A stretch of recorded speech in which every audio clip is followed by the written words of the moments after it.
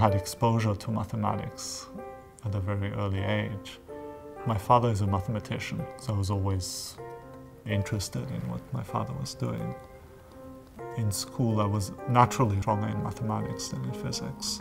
My PhD was in the physics department, but it was really a PhD in mathematics. I was always attracted to the fact that the statements in mathematics are permanent.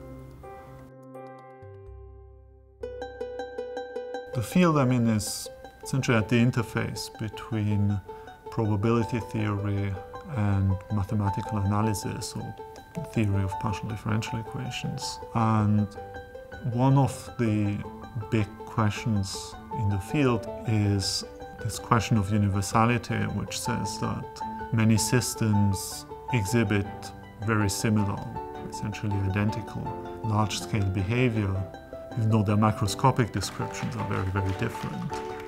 There are some situations where this large-scale behavior is not described by a Gaussian object, and these are extremely poorly understood. I was always interested in the physics of sound, understanding what sounds are or what they look like, what they're made of.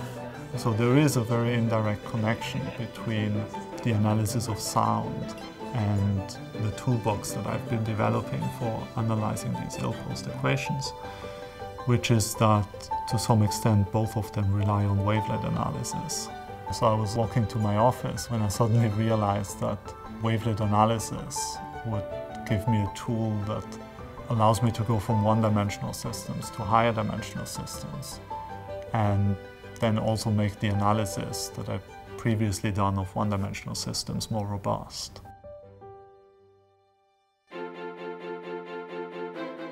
You can really get an idea anywhere at any moment, so it doesn't have to be in the office. It really helps to kind of do something completely different.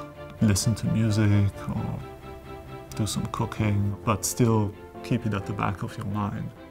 I think it's really important to do genuinely curiosity-driven type of mathematics. I think it's only by being genuinely curious about the problem and genuinely interested in the problem that you would be able to keep it in your head for sufficiently long time or sort of think about it in a sufficiently focused way to actually make some real progress.